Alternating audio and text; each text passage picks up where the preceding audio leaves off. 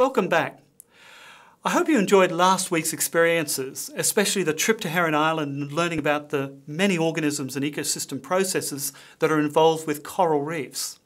Now this week we look at two other important ecosystems that are part of the set of ecosystems that make up tropical coastal areas. Professor Kath Lovelock is a member of the School of Biological Sciences at the University of Queensland, and she'll be leading discussion on mangrove and seagrass ecosystems. Mangrove and seagrass ecosystems are often critically linked to others like coral reefs through their role as nursery grounds for many reef organisms, as well as playing a critical role in maintaining water quality.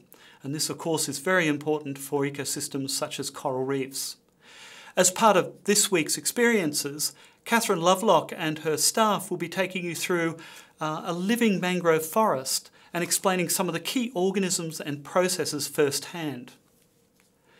Well, in terms of the reading for this week, we recommend that you take a look at Chapter 16, which is written by mangrove and seagrass experts Norm Duke and Tony Larkham. Good luck with this week's work.